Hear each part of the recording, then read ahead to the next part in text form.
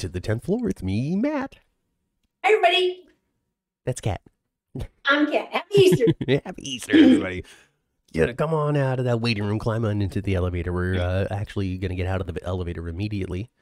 We're leaving. We're going to go to Bobby's. There's a special event, a special Easter event happening. They got decoration, little pink bunnies all along the walls. Special Easter egg hunt in the front near the benches and tables for all youngins. Little blonde Wiley running around with little James trying to find them eggs. They Avery's should have getting a done little too something old for like it. that. They should have done a little, like, I don't know, an Easter egg hunt over there in Oscar's Meadow or something. You know, something like that. They should have done that. Avery and Don. Avery is feeling a little too old and too cool for this now. Donna, though, still in the pocket, still excited to run around. Okay. Jake, Aiden, and Danny, and Dante's kid are all hanging out in the back with their arms crossed, looking angry at each other. You know what's funny? Is that you said that that Avery may be a little too cool for that? Yeah. So on Saturday, yesterday, your sister took all your nieces and your nephew to a Easter egg hunt, community Easter egg hunt. Well, Stephen, who's 10 years old, was far too cool to go look for an egg. But then after the hunt was over and his sister and his cousin had baskets full of eggs and candy, he wanted to know if he could have some. And your sister, his auntie, told him, "You should have hunted, huh?" Yeah. Sorry. No, thanks. Yeah. My sister's really good at that. My sister's good at that. At that, like, she knows how to like give consequences without torturing the child. Yeah. She has a clear idea on how to do that, and it's a sight to behold. You know, I wasn't there to witness that, but I'm sure there was no dripping sarcasm or meanness in her tone. It was a simple state of fact. If you wanted that chocolate, you should have hunted for eggs. Yeah, and they had it split up too. It's not like he was going to have to hunt with a 2-year-old. They had it sectioned out, so there was an older group to hunt in a designated area. He could have went and did that, but he was too cool for He food. could have found $10, but no. Exactly. No. He could have gotten 2 booster packs of Pokemon cards, but no. But no. Instead, he was too cool. Happy Easter, everybody. Melissa's talking, Sandra's talking. That's it so far. I don't imagine we're going to have Chandra today. I imagine she is knee-deep in Easter. I don't know who else is out there. I hope that anybody that isn't with us this morning is having so much fun that the 10th floor is not on your mind. Jeannie's here, too. I figure Kelly's going to show up in any moment. And who else wants to show up here on the 10th floor? You're welcome to. Melissa says that Valentin is the Agatha Harkness of Port Charles. And, Ma, that's not a reference you're going to understand. But I'm glad that Melissa understood the reference I made on today's cover art. What was it now? So, Agatha Harkness is a character in those Marvel superhero stuff. Okay. She was in the She was in the WandaVision TV show that's on Disney Plus, which I'm sure you've seen the graphic of Disney. Just, a little superhero, 10 episode, 8 episode, just mini show about a couple of these characters that were in the movies. And in this was a secondary character named Agatha Harkness, who was the secret villain during the entire thing. Now, the way that they presented the show was about Elizabeth Olsen, who's Mary-Kate and Ashley's little sister. Yes. She's an actress, and she plays the Scarlet Witch. Okay. And she's got all of these reality warping powers. And in the show, she changed this small town to resemble different eras of television. So the first episode was like I Love Lucy. Okay. And the second episode was like something from the 70s, like Happy Days. Like a Happy Days type of thing, right? Then the next one was 80th century. It was like Who's the Boss? Okay. Right. The next one was like Full House, and then the next one was like Malcolm in the Middle, and the next one was like Modern Family. So it just presented the show through the decades as if it was these different eras of television. And Agatha Harkness was the villain behind the scenes this whole time. And we find out in like the second to the last episode that it was Agatha all along. Well, that's a very good reference, man. So with Agatha all along, there was a theme song that they gave to this character, and they gave her a little mini TV opening, showing her all of the little dastardly things that she was doing behind the scenes throughout this entire series so far, and it was set up like the Munsters, and just in style. It was black and white, and it was kind of creepy because she played this witch. And the name of that song is "It Was Agatha All Along." And that was the whole point of it. Was Agatha all along. Yeah. And that was the whole thing. And so I stole that. I stole the Munsters art, the Munsters text. Yeah. And so today's cover art is "It Was Valentin All Along." And that was my very long explanation as to why that's super funny and everybody should love it. It is pretty funny. Yeah, that Valentin, man, oh man. I'm not surprised that it's Valentin, but at the same time, no, oh boy. That's some good TV right there. It is so good TV. Like, I'm surprised and not surprised. Well, he really did launch it. This was hard for me. Okay. I had to watch those scenes over again. Mm-hmm. The scenes of Valentin and Brennan in the car. Jack Brennan. Had to rewatch that stuff. Because, I don't know about you guys, but Jack Brennan doesn't enunciate that well. He doesn't move his mouth that much. So it's hard to read his lips while he's talking. You really got to listen. You really got to listen. Andy has an accent, and they had the grate between the characters. Mm-hmm. So it was really hard, and their voices weren't all that, they weren't trying to be clandestine, have this secret conversation. Exactly. They even picked a deaf cop who couldn't even hear him. Yes. That was pretty smart. Yeah. That was cool, actually. And they still paid him off, even though he couldn't hear a doggone thing. Right. Just fine, because it was still illegal. Yes. But that's what I didn't like about it. It was a little hard to understand all, and there was a lot of dialogue. Oh yeah. Well, they had to really set exactly what their intention is going forward with this story that they're inheriting. And so they really had to they had to establish a couple of things really hard in this conversation. Number one, he's not John Brennan anymore. He is Jack Brennan. Because we have John Cates and we have Jack Brennan, and we ain't having two Johns at the same time. Oh. That could get complicated. We had to establish that Valentin was far more connected into Pikeman this entire time than he originally had let on with Sonny. When he sat down across from Sonny that one time, maybe twice in total. First, I think it was, hey, here's this opportunity with Pikeman. You should take it. It's really lucrative. The second one was, I know Pikeman has made you a little concerned and confused, but hey, the money's good and you're going to be fine. I think those were the two interactions that Valentin has had in total throughout this entire thing.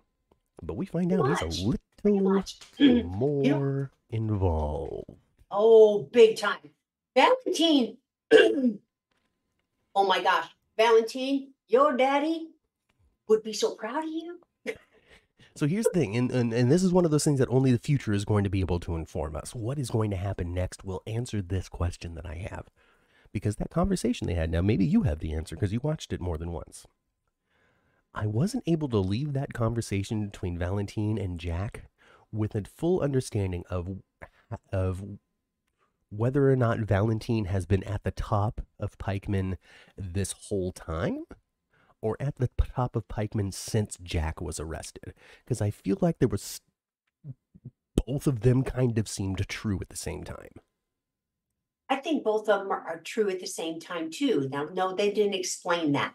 They did not explain not clearly. That. I know not clearly. Valentin referenced something about being in charge since Jack was in prison, but that could also be interpreted as, these are the things that I have been doing that you don't know about because you have been in prison. I have been running these operations rather than you because you were unavailable.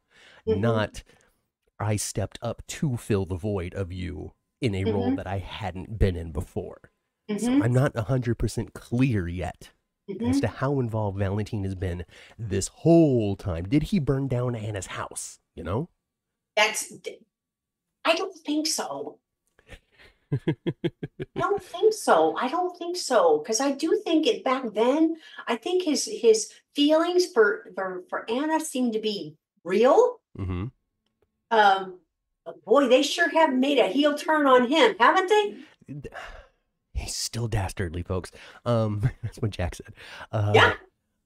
See, I don't know. I don't know because it all also depends on motivation. Valentin is not beyond doing bad things to get what he wants. Like for example, the result of Anna's house burning down is she moved in with him. Yeah. And that could have been just something that he wanted to happen. Let me Mhm. inspire this in some way. Burning down Anna's house so she would have to move in with him isn't far away from Valentin's mind being like, well, this is a basic logical thing I can do. You Yeah. know? You know what I'm trying to Well, say? yeah, it's opportunity for manipulation. She was running, she wasn't even at home. He would have known that, all that kind of stuff. Like it was a manipulation. Yeah, he manipulated the situation to make it more likely for him to have the result that he was after. So I totally see it as reasonable that he could have possibly done that, ordered that, or been involved in that. Mhm. Mhm. I don't But know. man, he doesn't see any resolution of the whole Sunny thing. It's just killing him is the best thing to do. Well, So, but that does tell me though, even though he might not be behind like sparking up Anna's house, mhm. but he was behind that Metroport shooting. Or at least knew that it was going on and facilitated it in some way, knowing that Mhm. Sonny was the target. I mean, they did Right. take a couple of attempts at Sonny, so I can understand that at this point, him sitting in that van going, you know what, this is challenging. This is harder to pull off than we thought it was going to be. So instead of just killing him, let's have him ruin himself. Oh, Now, Sonny has been a little on the edge over the last couple of Sonny weeks. has been a little on the edge. Now, the impression I got from the conversation was Mhm. he hasn't started giving him the placebo yet. That is the impression that I got as well. I reached out to his. Soon he Yeah. will be. His next refill is going to. Right. Now, Sonny's totally been on the edge, which means that the reliance on his medicine is higher than ever. It's really keeping him, because right now he's being pushed, right? Like he beat the tar out of Cyrus and tried to put an air bowl in his thing and doesn't believe a word coming out of Jason and Carly's mouth. Like he's really at the edge of his ability to control himself while being medicated. Yes, Which he's means that already teetering. without the benefit of that medication, he is going to completely fly off the handle. Yes, he is. Yes, he is. And Yes, he. it's I always try to put myself in Maurice Bernard's shoes during this story, these types of stories, Mhm. because has been, especially recently, so open and honest about his battles with bipolar and how Sonny is bipolar due to the influence that Maurice has had on the character, which means that trait of Sonny's has to feel very personal to him. Now I wonder how Maurice feels about another go around of Sonny falling off the rails. You know, but also at the same time, I feel like this is kind of being done in a different way because it's showing, because it's an opportunity for Maurice Bernard to show and educate the audience in how the medicine really can keep you under control during the most tense situations of your life. By showing the results of somebody tampering with it or not having access to it, or you know, if you want to put yourself in this situation where you decide you're not taking it anymore, you can see through this dramatized reaction what the result of those things might be. And so it's an interesting opportunity to kind of show the other side of it, not well, this is how it really helps me every day, but to show how it doesn't help you when you're off. I wonder if Ava figures this out, the placebos part. Mm-hmm. If Ava figures it out, will she do the right thing, or she will just take it as more opportunity to get Mr. Corinthos, as she's always wanted him to be her man, kind of. That's what she seems to want.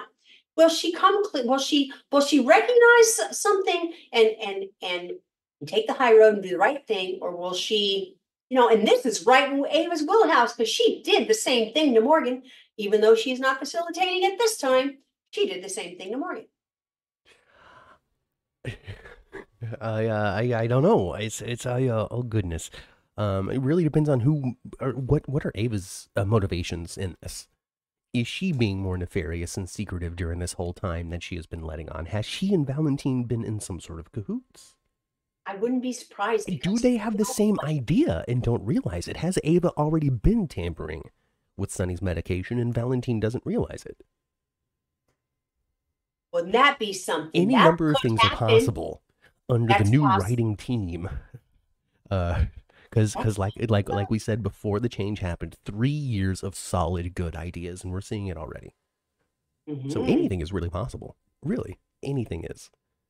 I can see Ava and Valentin kind of coming to the same conclusion. Well, if Sonny was a little more off his rocker. And this is already something that Ava's done in the past. Exactly. And it worked. It did. If he hadn't got blown up, it worked.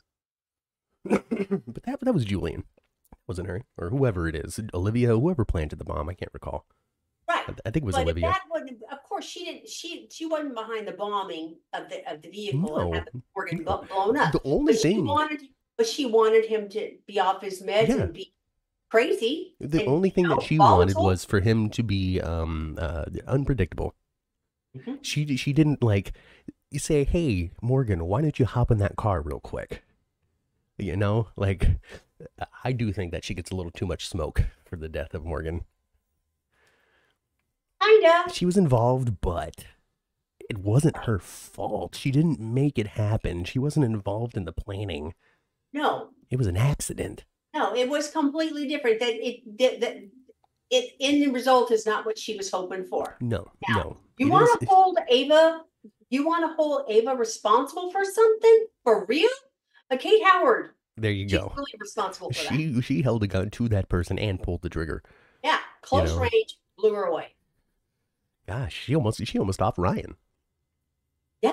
She's right in his back. That long kitchen butcher knife, really.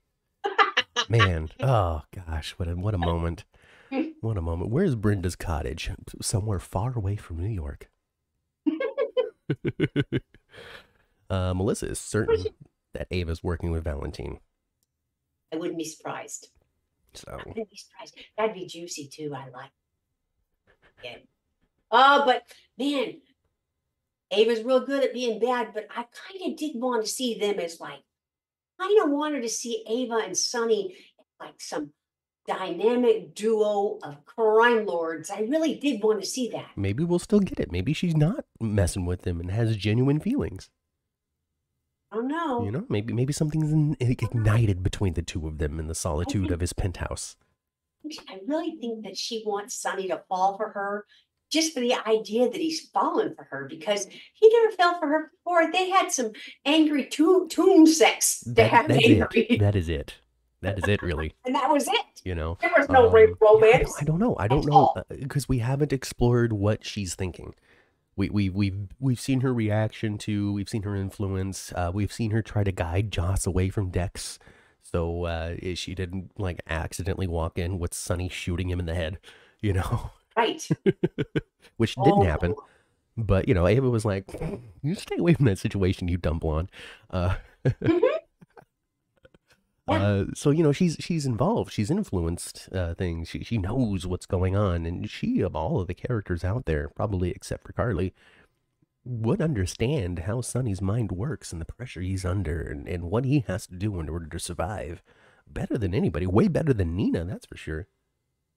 Oh, Nina. Wait, Nina's going to be mad as hell when she figures out that Ava... when she figures out that Ava's... Because she kind of suspects it a tiny bit.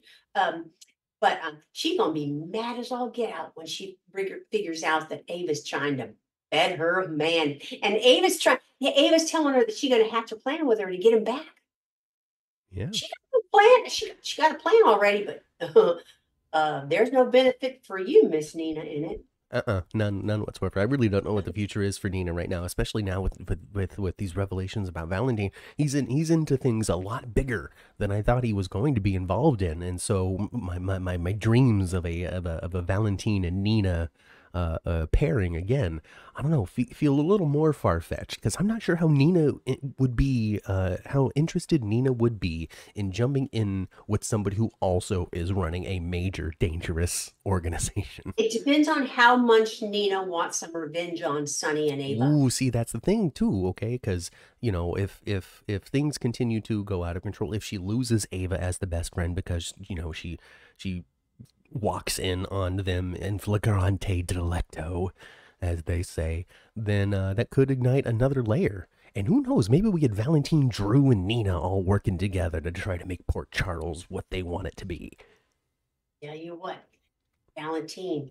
Ooh, he's reaching deep for his Cassadine. He is. Man, oh man. James Lott Jr. is with us in the chat. Hello, James. Happy Easter, James. He says, Happy Easter, Happy Resurrection Day from James. Those specific words. He says the Valentin revelation was so good and unexpected. And here's a question from Blinkma.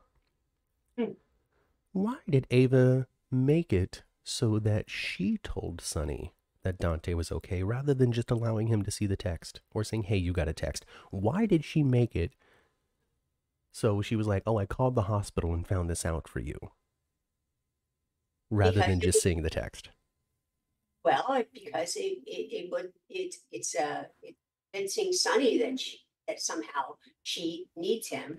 You know, he needs her, and that she's in his corner. She's looking out for him, and she made a call, and then she offered to call back. She didn't ask those questions. And, She wanted the good news and update to be associated with her voice and face. She wanted that lift in his spirits and this surge of happy brain chemicals. Yes, to be associated with Ava Jerome. That dopamine. Exactly. She's brainwashing him through dopamine. And she kind of has been doing that over the last couple of weeks, just in the conversations and support. And he smooched her too. I know, he's falling for it. Yes, he is. All of our heroes are falling, everybody. Oh my gosh. Oh my gosh. And let's talk about the showdown between Harley, Jason, and Ava. Mama, I really have to compliment, before we get into the details of that, I have to compliment how they just even set these situations up now. For Jason to walk in on Sonny kind of berating Carly over it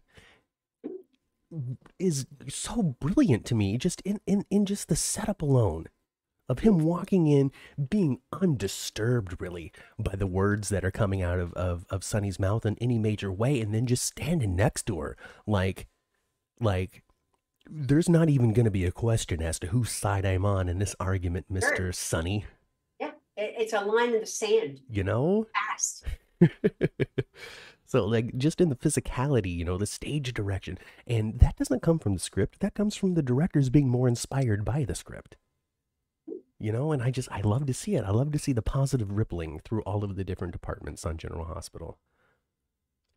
And having Carly standing in between them. Oh, yes, says James. The difference in intensity between Steve Burton playing Harris, Steve Burton playing Jason, the intensity of it is, even though there's not more words or anything, and there's really currently not more action, but the intensity of it is just different. Yeah.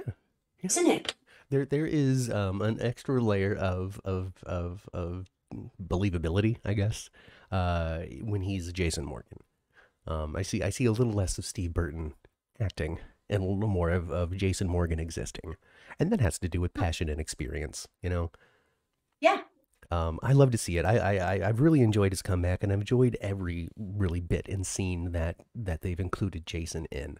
The showdown between them there at the end of this week, where, you know, he's basically just yelling at both of them. You both betrayed me, you know, like. I know, and I was really shocked. I was really shocked when they had this come out of Sonny's mouth, when he was referring to Michael, your son.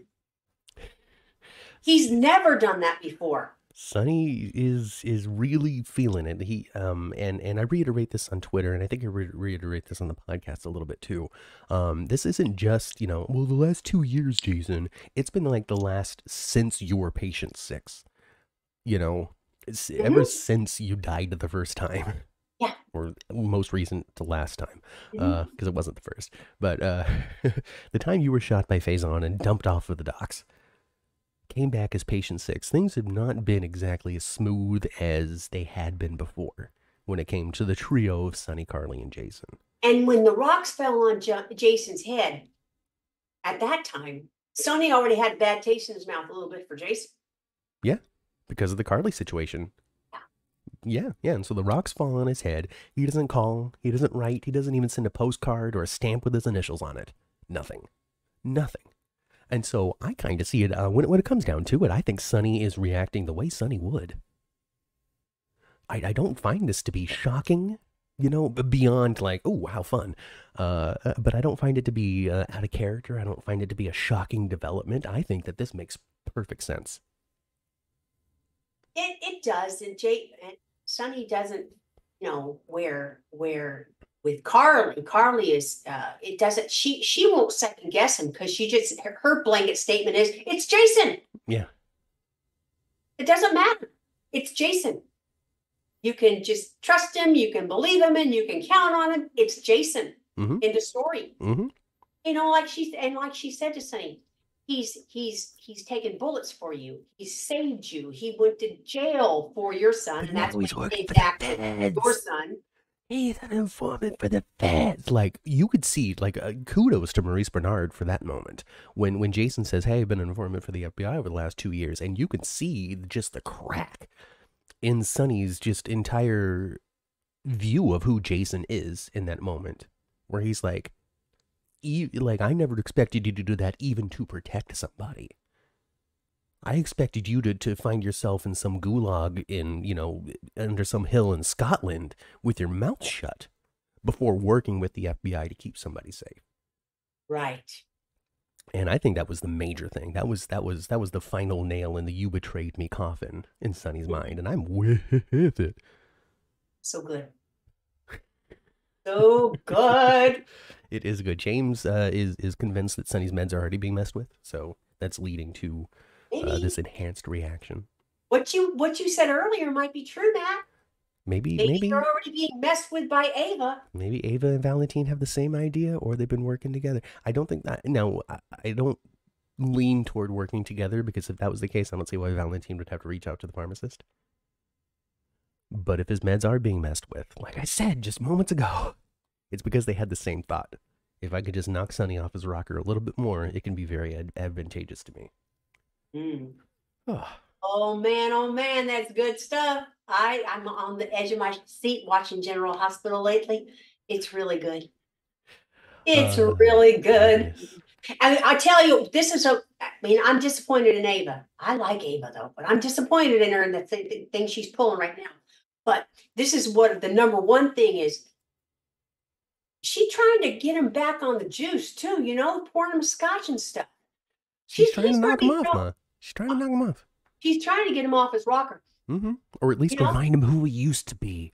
The powerful Sonny. The one that wasn't so manipulated by your emotions and your sensitivities, but one that is able to make the hard choices and do what needs to be done. Maybe? He is going to be throwing highball glasses against the fireplace in no time. Yeah. Remember 2 years ago at the convention where he's like, 90s Sonny is back. Yes. I think 90s Sonny might be back now. yeah, that was for real. That wasn't for real when he said that. I thought, oh, he's going to come up with something really sinister, and really didn't. He just had more Sonny to play. Yeah, like 90s Sonny's back was basically him just giving that angry look to the Novak in the trunk. Yeah. Yeah. Guess you won't mess with me again. Maybe going back to our old ways, all that kind of stuff. Yeah, so, over the last couple of years, we really softened a lot of the villains on General Hospital. When it came down to it, the dripping with villainy was reserved for a character that came through and did a whole bunch of terrible things that the audience could never forgive. It was Esme. Yeah, pretty much Esme, and then before that, it was Nell. So, there's just been kind of one centralized supervillain. While the other antagonists that had been a part of the show were all softened due to love and relationships and all that sort of stuff. Isn't it interesting that they're going to vilify these folks that had been, had been good for a little while? They're going to vilify these people And then they go cure Heather. Yeah, they're going to soften Heather, but make Valentin and Ava a little more in line with how they were originally written. Oh, I tell you what, Valentin, his dad would be so proud of him, and his auntie Helena would be, whoo, yay! But it's not just these people. This is who's gotten the main focus, over the last couple of days. But I mean, Dante at the end of the week, he's woken up, and the first thing he wanted to do was tell Anna that Jason didn't shoot him. Good timing. Perfect timing. Because now he doesn't have to go to trial or something, right? I don't know. He's gonna hang out in Kelly's. He's gonna live above Bobby's again, right? I love that. I love that he's going to be upstairs, and it's going to be ridiculous too. He's going to be up and down those stairs like no one, and no one's going to see him. How long has it been since somebody lived in that apartment too?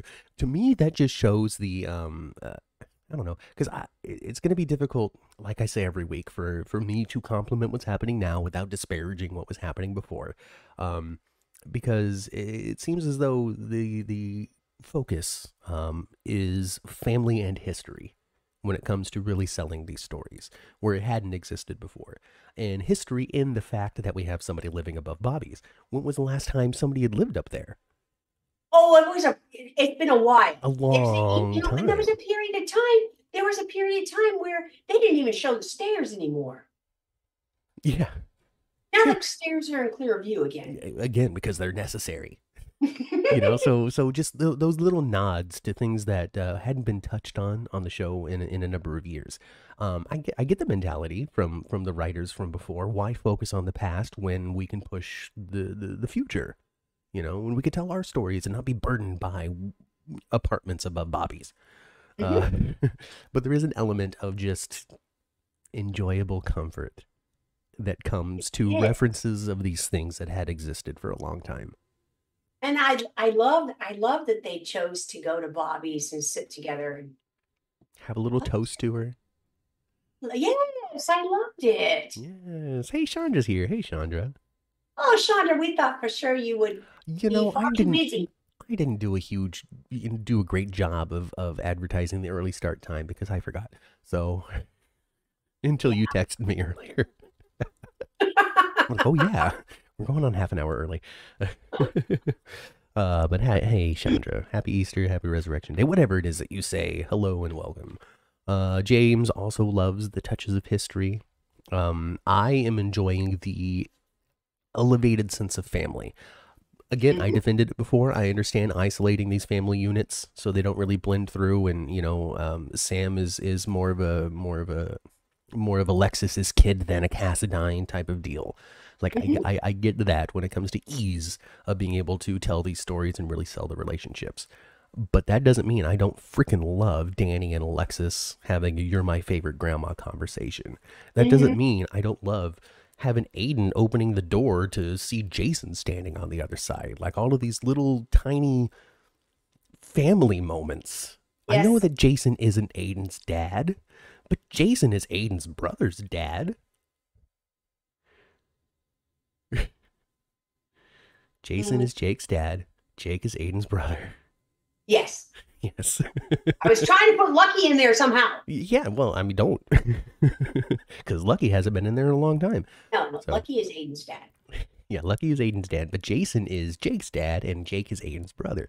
So, there is this connection. Aiden might have a thought, an opinion, a perspective on what's going on that would never have been even given the 5 seconds of "I've opened the door" from before. Even if it's just like, "Oh, hey, Jason's here. Come on in," and then he runs upstairs. At least we got a little bit of his like, "Oh," reaction. So I don't know. It's good to see. It's just good to see, Ma. It is.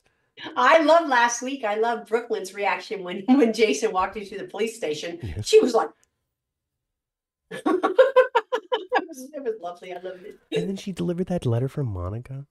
Yes. Oh, Monica. And then they gave her a good excuse. She got injured, but was undaunted. But because she was injured and still undaunted, she got sick. It's just. I think they're just going to explain away the reason why we don't have Leslie on the screen, and until someday when she really physically cannot. Well, ever. she seems like she physically cannot currently. You know, I don't know. Will they write her a farewell episode? You know, because because I don't know what it's like to be elderly and have played somebody for a long time. Do you want to play the death of that character? I would think not. But also at the same time, as an artist who has like been, you know, Monica Quartermain this whole time, you know, it's been her career is being Monica Quartermain. Monica Quartermain is her whole second life, essentially. So wouldn't it be interested as an artist to be able to explore the end of that person's life as you approach the end of yours? I don't know. I haven't played a character for 35 years. I don't know. But it might be interesting. Not something I want to do. I get that. I totally get that. She got a bug at the hospital. So I'm like, yep. She got a sick. Yeah. I mean, I don't know. I don't know. What are they going to do someday when Leslie's really not here? I don't know. What are they going to do someday when Rachel Ames is not really here? Mm-hmm. Well, they've made reference to her now for years. That's when Grams is going to pass on the show. It's funny because Blink mentions her right now. Audrey's still alive. Yeah, but also Audrey hasn't been on the show in 20 years. No, I can't. Leslie Charleston has been on the show this year. You know, within the last 6 months. Yes, you know, so it's a little different. Sitting down and yeah. You know, Stuart Damon had a wonderful retirement, sending Alan Q off before he left. John Ingle played the death of Edward Quartermain before he passed in real life, didn't he? They wheeled his sick butt out after he gave the cure. Yes. I think didn't he forfeit himself or to save somebody? Yeah. He didn't take the cure of the encephalitis or whatever it was. He passed the cure on to a young Emma. I think it was Emma. So he let Emma have it, and then ultimately the Edward character passed away off screen because of it. But John Ingle was there, you know, him in the wheelchair, very unable to do much, right, but played the role. And that's the kind of thing I'm talking about, you know. So I don't know how interesting it would be. Leslie's the longest running cast member, says James, since 1977. Yes. So. Yes. Oh, she and Alan were something else in the 80s. They were like the War of the Roses. They were doing all kinds of things to each other. Yeah. Oh man, when it comes to like classic soap turmoil, Alan and Monica are it. Always cheating on each other too. Always, and then somehow, some way, finding that love for each other once again. Yeah. So Mama, Nicholas Alexander Chavez is no longer in the credits of General Hospital. Well, I think he's officially done there, isn't he? That means that he is no longer under contract with them. Right. Which is, according to Reaction, a smidge early. Smidge early? A smidge early, so it seems as though he might have been let out a little earlier than the end. Now, to me, that means that they are intending on either being done with Spencer entirely or trying to recast. I would say the latter. I think they're going to try to recast him. Yeah, I think they're going to try to recast him. I don't know what their future plans are. I think that there's that the Sprina fan base is more invested in Sprina than the show ever really truly was. Yeah. So I don't know if there's a future with Sprina and Trina, with Trina and Spencer. I don't know. I don't know what the future is when it comes to that. They could put a wrench in it if they wanted to by having Spencer purposely stay gone. Mm-hmm.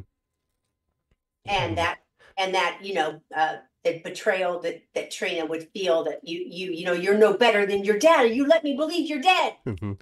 Because at the end of it, they played up so much of the love that they had for one another. You know, like the deep, unending, just passionate young person love. Oh, the whole Paris stuff was beautiful. You know, it was beautiful, and it was just dripping with just the highest level of emotion and feeling that these two characters had for each other up at this point. He falls off the boat.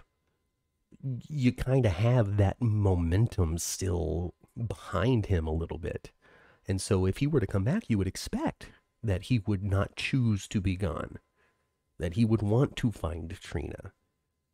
Like these, so I don't know. I don't know, Mother. I don't know what the future holds. I wonder how much longer they're going to leave him out there, though. Have him come back. I don't know. But it's not going to be, it just doesn't seem like it's going to be Nick Chavez. And I'm with it. I understand. We've been saying it for a while, since he left, really. Mm-hmm. What's the point of bringing him back on for 2 weeks in order to have to choose a new face anyway? Because there's no possibility he's resigning. No, all that would do would disappoint fans. Yeah. I mean, there's a small pocket out there that would love to see it. Mm-hmm. Let's see them reunite with Nicholas's face, where they switch it to somebody else. I think we need to get our warm and fuzzies from Paris. From Harris? From Paris. Oh, from Paris. Yeah, just rewatch the reruns. Just watch. That's our warm and fuzzies, and it was really good. It was really good. How they depicted the two of them, the last few scenes in Paris. I mean, they had finally made it to their bliss.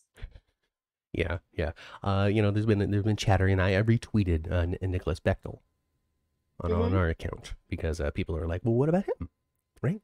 And then of course, the answer is he's too young and ugly or whatever, right? Like he's not as handsome as Nicholas Chavez. He's too young. All that. And so he went after, he tweeted, basically, I don't want to anyway, you terrible toxic people. Like that's my translation of his words. He was far more gracious and calm and kind and played the mature person as he should have. He said, I understand I'm not everybody's cup of tea. I'm 19, I'm going to college. I'm good, essentially. Yeah. But there was a layer of subtext under there of, I don't know if I even want to anyway, with how horrible you people are. Fine, right? Me and Sydney Michaela are fine. We're good. We're good. We're good. Oh, goodness gracious. People were so rude, says James. It's true. They were rude to him. They were rude. But hey, it's whatever. It's whatever. It's Twitter, right? Go on there if you want to expose yourself to it or don't. You know where it's at if you want to see it. And you know where to avoid if you don't. Mm-hmm. Oh, goodness gracious. So, we'll see what the future holds for Nicholas Chavez, for the Spencer character. It seems as though Trina's looking for full closure. She is. Which my assumption would be her going, we should probably fish that body out of the water and bury that properly. Well, he's got a headstone with no body. Right, and so I'm just kind of feeling that might be the direction they're heading in a little bit with it. But...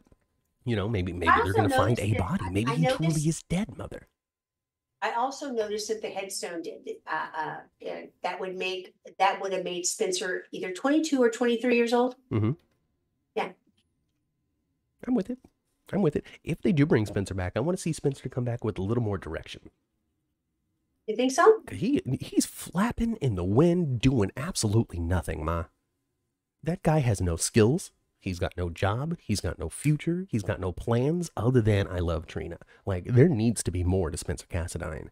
There does, but the Cassadines aren't known for that. The Cassadines are known for wrecking havoc. But they have skills and they have jobs.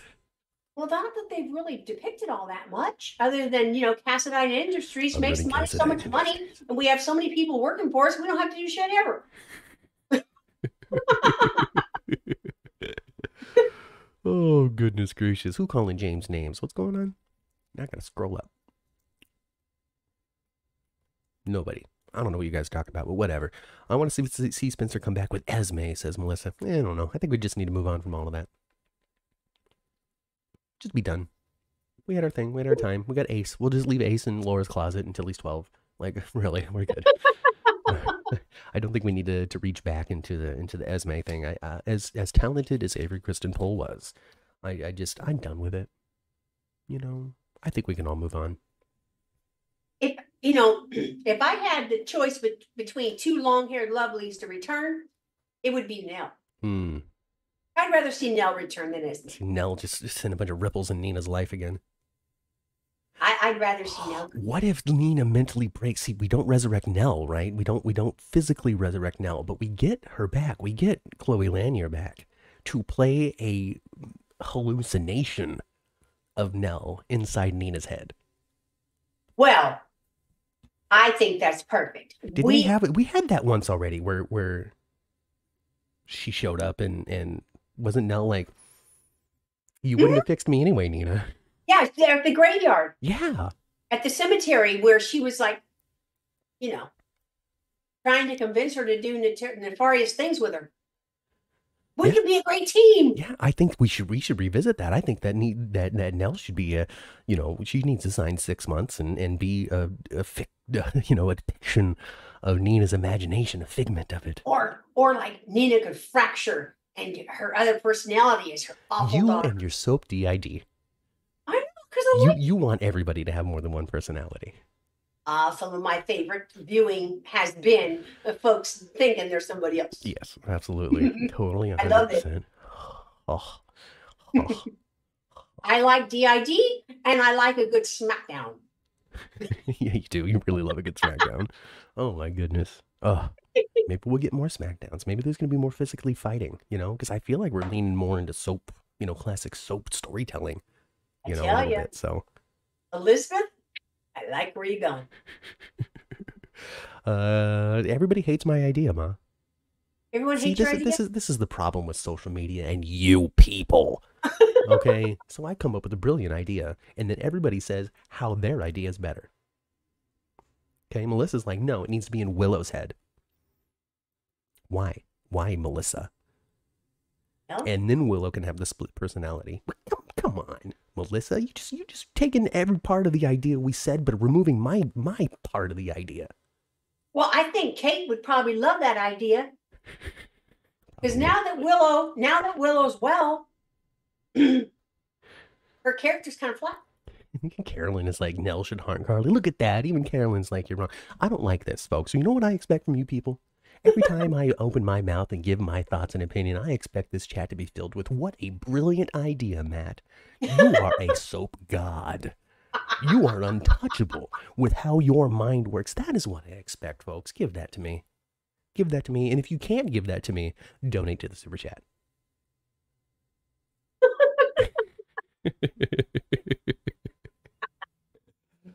Taiwan, you missed all the Valentin chatter. We started off with that. Sure did. And isn't he sinister now? Oh my gosh. Oh, goodness gracious. I wonder though, does this mean that JPS has got more time for General Hospital right now? Yeah, it feels as though he's finished with his Villains of Valley View season 2 or 3. Yeah, he went away from that kind of villain to this kind of villain. Oh boy. But you know what I'm a little concerned about with the new writing, Matt? What they're going to do with Cyrus? Whatever they want. You know, gosh, everybody, you guys are so kind. Instead of donating to the super chat, Ma, now I'm just being littered with compliments. What a brilliant idea, Matt. Your mind is amazing, says Chandra. What a brilliant idea, Matt. You're the best, says Carolyn. You're brilliant, Matthew, shouts Kelly. Matt, that was a brilliant idea, says James. Thank you, everybody. I think they're blowing smoke up your skirt. I don't wear a skirt, Mother. I wear pants. Thank you. Shorts right now. And Kelly donated. Oh, you guys. Oh, goodness. Thank you, Kelly. Don't let Kelly do it alone, folks. All right. What were we talking about? Oh, we were talking about pants. I don't know. Nobody had any bad pants. Pants were fine this week. What'd you think? We got your soap violence this week, Mom. We got Danny, Deck, and Jake. I know. They were wrestling around, weren't they? Yeah, they did a good job. Yeah, they had some stand-in folks for that. Did they? Really? Because I saw the actor that plays Danny with his stuff up. Oh. They both have a little flip in their head. Well, he definitely threw the punch. I feel like Asher Antonazin, who plays Danny, was the one that threw the punch. So whatever rolling around must have been the Sun people. But that's good. I'm really liking this Asher kid. I think he's really taking to Danny very well. Yeah, I like it too. I like it too. And the reason why I like it so much, I think it's believable because, okay, so Danny's mom is Sam. And Sam got a little more fire to her than Liz does. Yes. Right? Yeah. And she's done some unexpected stuff in the past too, and some dangerous stuff. Kind of different than Liz. Mm-hmm. Now Liz has done some stuff too, but Liz is more of a stir the pot and step away. Yeah. The chances of her getting, into fisticuffs is a little less likely than Sam. Yeah. So yeah. Good. What I was surprised about was I would have thought that Danny would have got the best of Jake, not Jake got Danny. Well, I don't know. I guess if you were to put those two kids next to each other, I would assume that Danny would probably win. Because Danny would just be more of an aggressor. He's more of an aggressor. And then when it comes to physicality, too, like Jake is taller, but he's lanky. Well, Danny looks like he'd be able to push they're side by side. There really isn't that much difference in them. No. I think Danny's got a little more, a little more girth to him, a little more, a little more muscle mass maybe. Where, like you said, Jake is kind of lanky still. Mm-hmm. He's tall, he's like a puppy that's growing into his paws and feet. He'll get there. Give him a little more time to bake, everybody. Exactly. But Danny just seems a little more edgy. Mm-hmm. Mm-hmm. And I appreciate that it wasn't just them as well. We had Aiden in the back too, not doing much other than, hey guys, don't do that. But it just goes to show, just more life. I thought Aiden's part was a little, I don't know. He's still figuring out how to act, honestly. Yeah. You can see him still working it out. Now, Aiden, to me, if it was for real life, Aiden would have picked a side. Yeah, here's the thing. We're finding out, that Danny and Alexis have a great relationship. We're finding out that Danny and Dante have a great relationship. We're finding out all of these things about Danny that were off screen before. Mm-hmm. And so it's just a matter of these things now being presented to us and us having to catch up with what they want us to know about these characters going forward, even though we never saw it before. And I think it really leans toward them showing us some relationship with their dad eventually. Yeah. And I hope that Jason winds up with the two of them in front of him someday. It might happen sooner than later. He's going to have Jake in front of him here in no time, because he's currently standing on Elizabeth's stoop. Mm-hmm. He's frozen in time right now, folks, standing there waiting to walk in. Mm-hmm.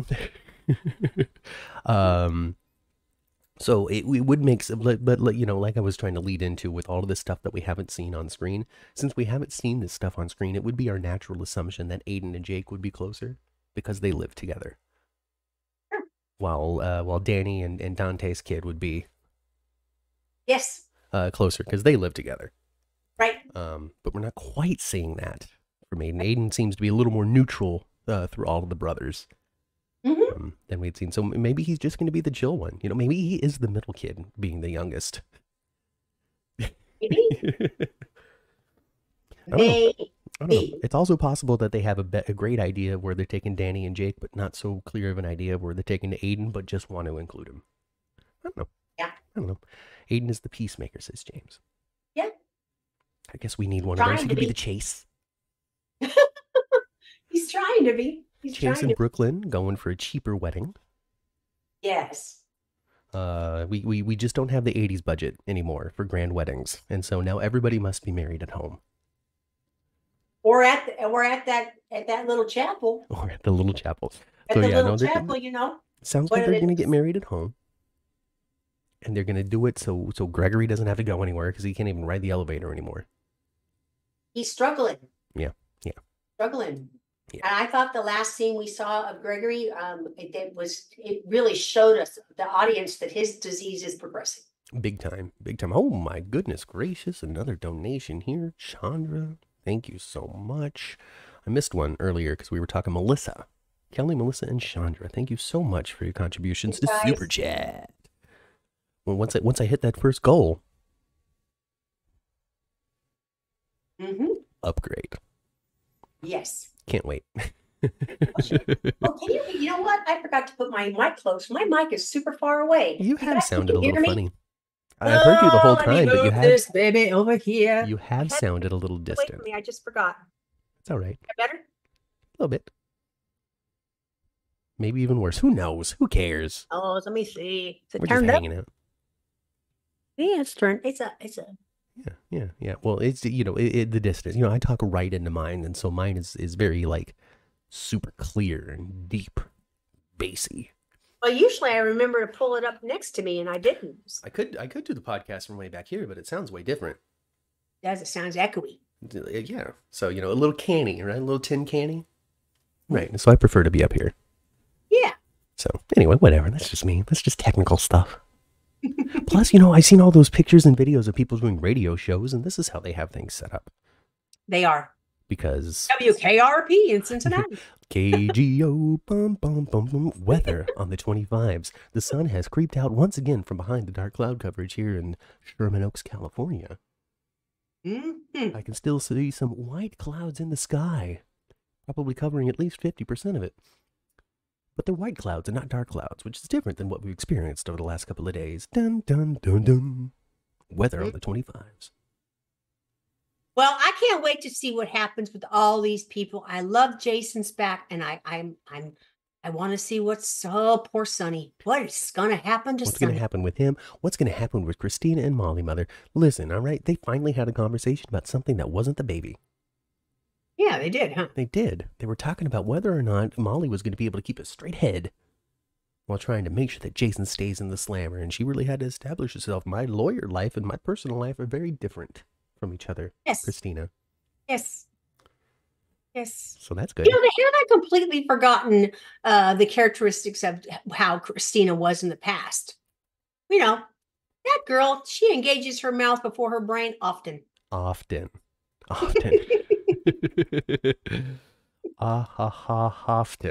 Yeah. And she's somebody who, like, we talk about Kate Mansi and how she's brought an element of maturity and adulthood to the role of Christina, but what she still isn't is not reactionary. Right. We've just seen it over the last couple of weeks. She's presented with something that makes her think, oh, well, maybe this is right. And then she leans in that direction. And then she finds out something else. And then it pulls her back in the original or in a different thing. It's not even necessarily she's going to believe the most recent thing that she's heard, but her ability to mold her opinion based off of new information seems to be very apparent.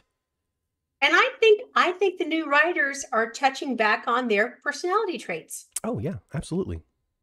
With things that Christina's done in the past, and also mentioning how doe-eyed and romanticized Molly used to view the world.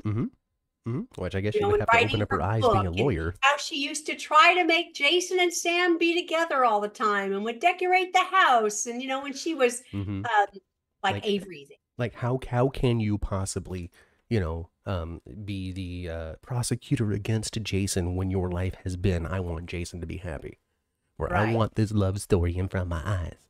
Right. And so I get it.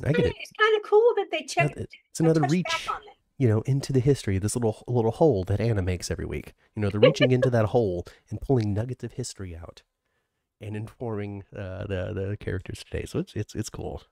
It's cool. They made a Shiloh reference as Blink. Yeah, they did. Yeah. They did make a Shiloh reference. Yeah. Yeah, because Jason was instrumental in saving Christina. Yep. And Sam was too, of course. Big time. Sam and Jason together saved her. Yeah. Melissa says that Chrissy telling Nina all of that BS about Sonny being the happiest she's ever seen him. And that's because he hangs out with his other kids more than Christina. You're his least favorite child. I would say I don't know if he's his least favorite child, but Sonny's favorite kid is definitely Dante. Apparently. I mean, it's kind of always his favorite kid. Ever since he shot him. And he was, when he finally got the news from Ava, manipulated, that Dante was awake, man, it was so easy for her to orchestrate him to stay home. And he would run out the door if she wasn't there. If he would have saw that text and he was home alone, he'd have said, Frank, we got to go to the hospital. Gosh, thank you very much, Carol, for your major contribution to the super chat. The biggest one we've ever had so far. Thank you. gosh. My gosh. Blink is saying that Christina is acting out of character with Jason, and I have to disagree with that a little bit. I think it's unrealistic to expect that 100% of every single person in Port Charles with Jason back in town would go, oh yeah, no, he didn't do this. No. To have every single person be pulled under the spell of Jason would never, I think is extremely unrealistic. Mm-hmm. And when it comes down to it, Christina, of all of Sonny's kids, respects his opinion more than the others. I don't see Christina stepping up and arguing with Sonny on a regular basis. Now, if she did under Lexi Ainsworth 10 years ago, that's different. Well, she did. She was mad at her dad for a year. But that was a decade ago, right? Well, close to it, yes. There's no reason for those same feelings to still be actively playing in how she's seeing her father today. So of what I have seen over the last couple of years with Sonny's interactions with his kids, Christina has been more consistently on his side than all of the other ones. I have to. Yeah, that's true. That's true. Because you have to only think of the older kids too, you know. Yeah, you know, Avery doesn't count. Yeah, it's gotta be Michael, Christina, Dante. Even putting Jocelyn in there. You call it Michael, Jocelyn, Dante, Christina. Would be his 4 adult children. Mm-hmm. Sort of. You know, Jocelyn a very distant no more. Well, you know, but up until yesterday, you know. Yeah. Of those 4, Christina has been unwaveringly on Sonny's side, at least in the time that we've been doing the podcast. So let me at least limit it to that number of years. Well, I thought Carly's reaction to him was pretty good, you know, with her, what is wrong with you? He's had it. This is what it is. He's just had it. Ooh. If the kid who's joined the cult is always backing your decisions, rethink your decisions. Ooh, nasty, Melissa. She didn't mean to join the cult. She was manipulated. Goodness. Michael was Sonny's favorite. I think Michael just spent the most time with Sonny because Michael always lived at the house. Till he got married. I agree with you, though. He was his favorite one. On a time, he was. He's the one that's been around the longest. And then, of course, and then he had a pretty good relationship with Morgan, too, though. Sonny did. I don't know. I didn't see any of that. So I don't care. Oh, goodness gracious. What's a good So cause? I guess that's why that, you know, all that rumbling we heard about Morgan coming back is just not true. Carolyn wants to know what the money goes to. If you contribute to a super chat. And it goes to me. Thanks. No, so this money, it goes into a YouTube account, which I can't withdraw until I hit a certain level that the account goes to. Once I hit that level, I can pull it out and it goes into my personal bank account. But what I'm going to do with that, though, is I'm going to upgrade this microphone. So when I bump it, it doesn't go out. And I don't have to fiddle with it for 5 minutes before we go on a podcast in order for it to work. Yeah, and on down the road, you need a monitor too. I need a second monitor, probably upgrade. You know, the chassis on my laptop is starting to crack a little bit here. So, you know, it goes to equipment, server space, and just the general continuation of these shows. As fun as it is to bring to you guys, it ain't free. None of these shows that you watch about soaps are free for the people who are putting them on. So, thank you for any contribution you can make. I am not demanding it, nor even truly asking for it. It's just available if you wish to contribute. Yeah. Morgan was always jealous that Sonny loved Michael more. See, even Morgan didn't like Sonny. Again, more evidence that Christina is the kid. Yeah, well, she currently is anyway. Yeah. The money goes to tech and event tickets. Now, that would be the most ideal situation. Now, I don't expect, you know, the 4, 5, 6 regular contributors on the chat to send us $1,000 between the 5 of them. That would be ridiculous. But eventually, you know, if we get a number of people wanting to chip in their $1.99 or 99 cents when they come and hang out with us on Sunday, we would be able to turn that into gray sled tickets and airfare and sweetening the pot for somebody to come on the show or something. Yeah. I don't know. I don't know what the future holds. Don't come to me for the news or plans. Yeah, you know what? You guys we are embarking on our going into our 5th season. Yeah. And in our continuous 4 years. Next Sunday is going to be next Sunday is our anniversary. Yeah, I hope everybody can join us next Sunday for it. So exciting. And honestly, I didn't think that we would do this for 4 continuous years. Mm-hmm.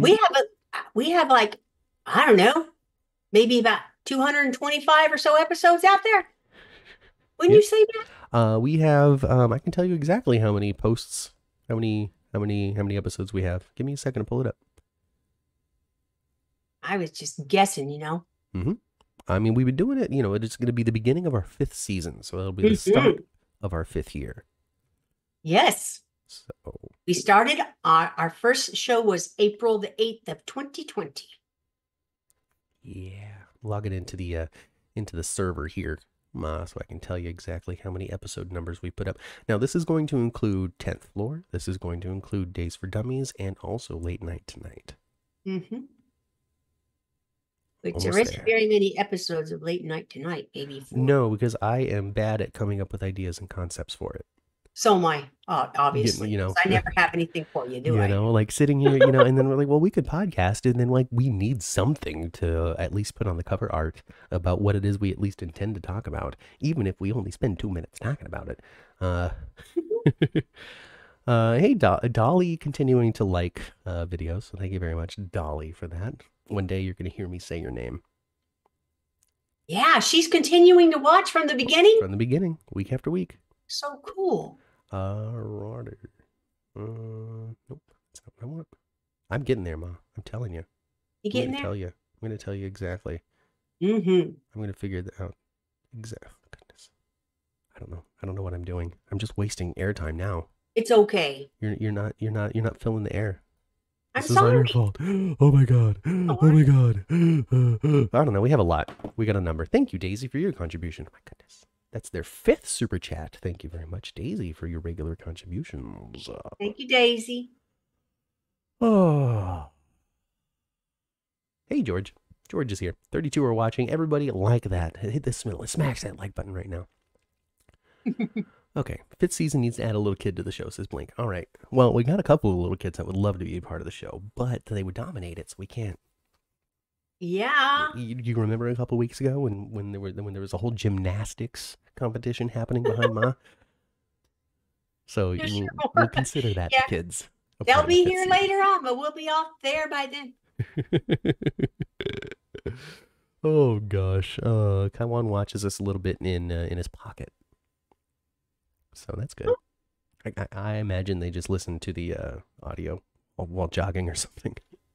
Well, that's good. Yeah, that's my guess. Good. I used to, when I was commuting, boy, I used to listen to all kinds of podcasts in the car because I commuted so many hours a week. Man, me and my car turned into one. Man, I commuted so much. 15, 16 hours a week in that car.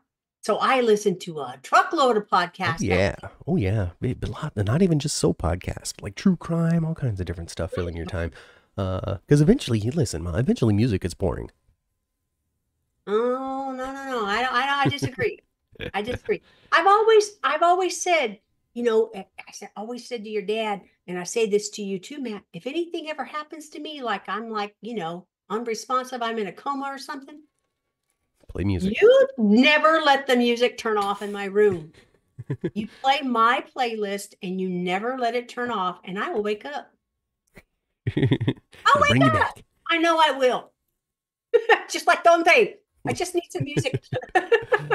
Chandra has a Late Night Tonight idea. The career of Jeff Kober. All things Jeff Kober. That's not a bad one. No, it's not. It's not. Drives grandma nuts, says Gene. I don't know about what, though. People just talking in the chat. Nina has 3 jobs now. And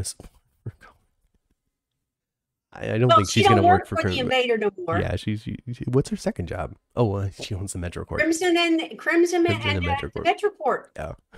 Well, I'm all for Nina losing it all. I love me some Cynthia Watros, but I can't stand Nina. And I'm ready for her to lose it all. Obviously, she's lost her best friend and just doesn't know it yet, because that Ava ain't worth having. Yeah. Currently. So she gonna lose her. She's lost her best friend.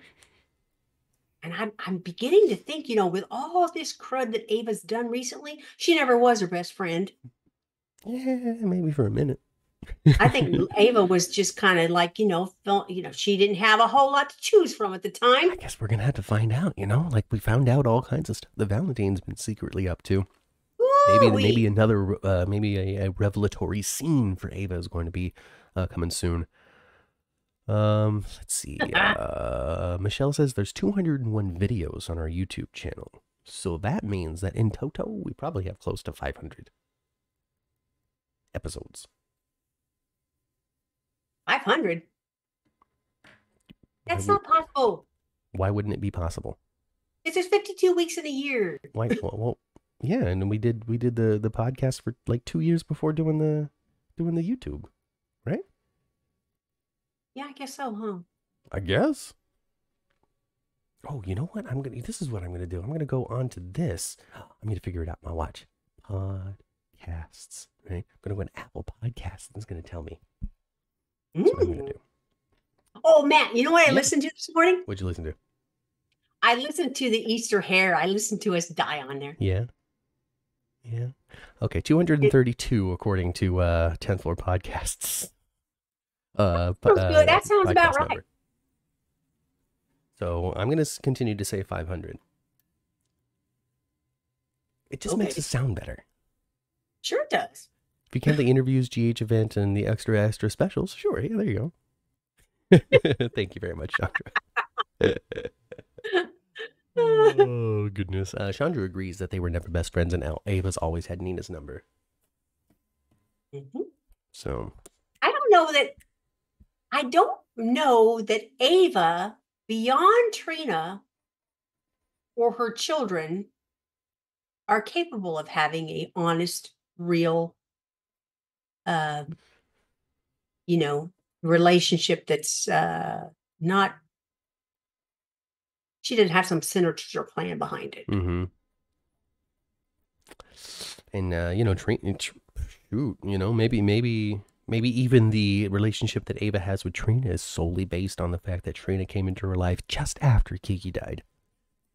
Could be. Like if Ava starts treating, I would be really interested in knowing how Maura West feels about it. Does Maura West love playing Ava good? Or is she more loving to play Ava bad? Which one does she like more? Or does she just thrilled as all get out to play Ava?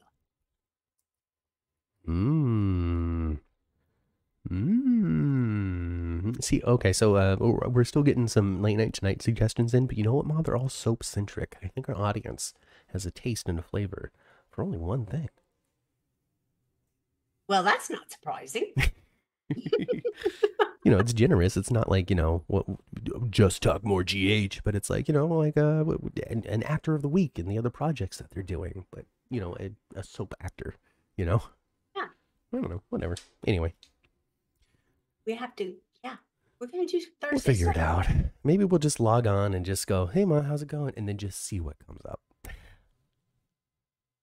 We could do that. Probably good. What you been doing? Oh, it's been a lazy day, yeah, Ma. It's been super lazy. Because it's not like we can't talk to each other. It's not like we wouldn't find something to speak about. That's true. There's never been I don't think there's ever been a point in time where Mom and I have been in the same room where we're just like, I don't know, whatever. Not too many times, huh? No, I mean, it probably would come at like the end of some sort of long, nerdy conversation. Besides, here's the thing. My mother's always been very approachable. Okay. And she's always been one to kind of listen to the innate dribbling of their children. Okay. Because I'm interested in all your dribble. My whole life, which means that I am very used to even in my ripe old gray age, having a thought, having an idea, having a concept, something that I feel like I need to share, or I feel like my mother would appreciate. And it comes out very quickly. I could be sitting there hanging out for Christmas, sitting on the couch, and then, it comes to my mind that, Patrick Stewart's coming back to be guest star as Captain Picard in a new Star Trek show. And you know who I'm going to tell my mother? You know who I'm going to tell about that? My mama. And she'll go, wow, how interesting. She won't care. Not in any sort of real deep way. But she'll be happy I'm excited. And she'll listen to me talk about it. Absolutely. Remember even at the top of this podcast, I explained WandaVision to my mom. She listened to the whole thing. By the way, the chat thinks that you would enjoy that show. I don't know. It's one of the things where you kind of have to know who the people are before getting into it. It's not. I tell you, this is just true for me. And I don't know if you guys can relate to a certain degree. This thing right here. Yeah. Look at that handsome dude right there. He's so nice. Look at him. He's really coming through too. He's being broadcast like crazy. That is a clear picture. I'm crazy about him. Anyway, this device right here has stolen my ability to pay attention. You'll be sitting there, the television will be on as soon as you slightly get bored. Exactly. And I've gotten to I can't pay attention to any longer than like a freaking TikTok is. I mean, my mind just starts. Mm-hmm. And that's new. I've not always been that way. Here's the thing, Ma. Here's the real truth of the situation. The real God's honest truth. And I'm not trying to be mean. Excuse me. I'm not trying to stir the pot. I'm not trying to say something controversial. I'm just going to tell you what it is that I think. What's that? Television and movies in 2024 compared to even the early 2000s is boring, trash, terrible. On it, I agree with you to a certain degree. When it comes down to it, there was once upon a time, up until 10 years ago maybe, there was a show every night of the week that was on regular broadcast TV that I was invested and interested in. Mm-hmm. There was a Monday show and a Tuesday show, Wednesday, Thursday, Friday show. Maybe 2 on Thursday because Thursday's stacked, usually when it comes to new stuff. Mm-hmm. It's gone. I don't have, it's Monday, it's time to watch 30 Rock. It's Tuesday, it's time to watch Parks and Rec. It's Wednesday, it's time to watch the RuPaul's Drag Race. It's Thursday, it's time to watch House. It's Friday, Thursday, it's House, and it's wrestling, and it's this, and it's that. That is gone. That is gone. It's gone. It's not 100% gone, but a lot of it's gone. A lot of it is gone, and it's not due to I only stream now, and it's not due to because I only stream, but I stream Paramount and I stream NBC. I still have access to the thing, but the offerings just are not as interesting, especially on network television. Yeah. Like that new show that has the dude from This Is Us, and was at the concert. Tracker. Huh? I believe it's called Tracker. Yeah, Tracker. Like that thing. People apparently it's very good, and people are enjoying it and all that kind of stuff. I don't have any sort of interest, and if I were to turn it on, I know that it would just be like this repeat show every week of this guy finding a dude. I haven't watched an episode of it either. I haven't either. And I like Justin Hartley. I haven't watched an episode of it either. Your grandma has, and she says it is good. But even then, like the good in today wouldn't be, the good from before. Even like Quantum Leap, Ma. They Quantum Leap. Quantum Leap. I sure do. Scott Bakula, jumping through time, all that kind of stuff. And stuff. then they did it again, They did it again. They rebooted it. They have a new thing and all that kind of stuff. But it's so dry and basic. There's nothing there anymore. Like there's nothing to fill things out. There's just a skeleton of the idea of a show with no meat on the bones. And I think that's what we get a lot. There's exceptions. This Is Us was very good. The Karate Kid show apparently is very good. That Sean Kanan is on. You know, we have our shows that we like. We like GH. I like. I pulled up a three-body problem on Netflix, and I watched, you know, that season, and the little short sci-fi fun little thing about aliens coming and the threat that's going to arrive on the planet 400 years from now, and how we deal as a society, understanding that in 400 years these aliens are going to be here to kick our ass. How do we deal with that right now? Is the concept of the show, and I found it to be interesting. So there's some exceptions out there, but by and large, like Chandra says, television's just not as good as it used to be, right? Must-see TV no longer exists, according to Chandra. Yeah. Yeah. You know that old song? Do you remember that old song? Well, you don't, Matt, but some of us do, about, TV killed radio? Yeah. Okay. Yeah. Well, the internet killed TV.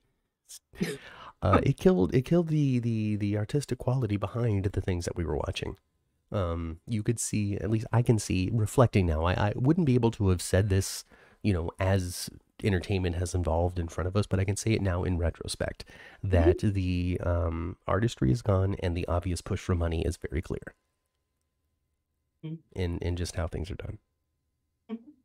And yeah, internet didn't help with that. Streaming didn't help with that. Being able to consume very quickly large amounts of entertainment didn't really help with that. Especially with people turboing through this stuff. They're not paying attention to those artistic details any longer. Anyway, my God. how far on? See, this is late night tonight, everybody. Yeah, we went down a rabbit hole, didn't we? Big one, a big one, a big one. Anyway, it's Easter. It's almost noon. We need to lean into the wrap up. We do, because I'm expecting guests in an hour and 10 minutes. Right, and I'm sure there's still stuff that needs to happen. Oh, I was busy yesterday trying to as much as I could. Trying to get things done as much. I was making potato salad all day yesterday afternoon. I was up last night, 10 o'clock, making Rice Krispie treats. Oh, wow, you didn't just buy them. Look at you, just committing. Melissa rewatches old TV. Jeannie is convinced that reality TV has ruined the rest of television. Reality TV was the beginning of it, that's for sure. That's Survivor. That was the beginning. Reality TV hurt in daytime, that's for sure. And that's been well documented over the years. We as a entertainment consuming society has moved on in major ways from being so obsessed with reality TV. It has stepped away from it a little bit. You still have your Kardashians. Yeah, but you know, there used to be The Great Race and this and that and all these. Those shows are still on. They're just not the pulse of you know, pop culture anymore. Survivor's still on, but it's not this massive. Every single person on the planet is watching it and talking about it at work anymore. It's still on. Right. It's still available if you want to watch it, but it's not the powerhouse juggernaut that it once was. Same thing with Amazing Race and all of these other, you know, the Kardashians are still there, but we don't have Paris Hilton and Nicole Richie finding another show to be on ABC. You know, when it comes down to it, if you're following a celebrity, a Real Housewives of, or the kids of Sylvester Stallone, you know, those reality shows, you're going to find them on E. You're going to find them on a specific network. And it's no longer just proliferated across all. Huge fan of that kind of programming. I tell you, the one I cannot stand, and it's on ABC, loves that crap. Oh, The Bachelor and The Bachelorette. I don't care if you're 20 years old, 25 years old. I don't care if you're 65 years old. I don't care. Holy smokes. I am not going to compete with 29 other chicks for some dude to look at me. Oh, hell to the no. You hate that show. You've always hated The Bachelor. Hate it. Always. Anyway, go to the elevator, folks. Let's get out of here. You know, we're not in the hospital. We were hanging out at Bobby's today. That's right. We've turned the sign. It says close now. The sign. Sorry we missed you. And with a little hand clock that says, you know, when we're going to open again, which is going to be next week live. Oh, I loved this week too, Carly. Carly it kind of made Mr. Cates like, oh yeah, you ain't getting no BLT here. Get to moving. Get to stepping. COVID killed the 30-something reboot. Good. We don't need a 30-something reboot. Who cares about 30-something? Are we getting in the elevator? Yeah, we're getting out of here. I was just thinking of how much I wanted an Everwood reunion, but we can't do that because Treat Williams passed away. He did. And He I did. just finished watching him on The Swans. Oh yeah. I watched him on The Swans. Yeah, the Truman Capote. Oh. Uh, he played Babe's husband on Okay. that. I believe is his last role. Oh. Okay. And he was on a series. It was on some sort of Hallmark Channel show. Hmm. So, yeah, I don't know. And then just yesterday, Chance Padromo, I think his last name is. He passed away. He's an actor who passed away in a motorcycle accident as well. I've never heard of that person. Chase or Chance Padromo. He was a rising star. He was only 27. He's in the 27 Club now. Aw. Where he's been on a number of shows that were on Netflix. Essentially, he was on the Sabrina, the Teenage Witch reimagining. The reboot one? The reboot one, which was more darker and not a comedy. Well, it was fun. It was comedy. There was comedy to it, but it wasn't. Mhm. It wasn't a sitcom A little different. yeah, it wasn't a sitcom like the Caroline Ray one. Um, Melissa Joan Hart is probably the better reference. Uh, so he was on that, and then he was recently on the first season of this show called Gen V, which is a spinoff of another show called The Boys, which is a very violent superhero show. And so passed away in a motorcycle accident. It's just a bummer. But hey, life is fragile Yes. out there, everybody. And so I'm using that as a lead into go spend some time with your families, especially Yes. on this Easter Sunday. I've been That's Matt. what I'm going to do. Yeah, so I've been Matt. I've been Kat. We'll catch you next time right here on the 10th floor. Like and subscribe. Goodbye.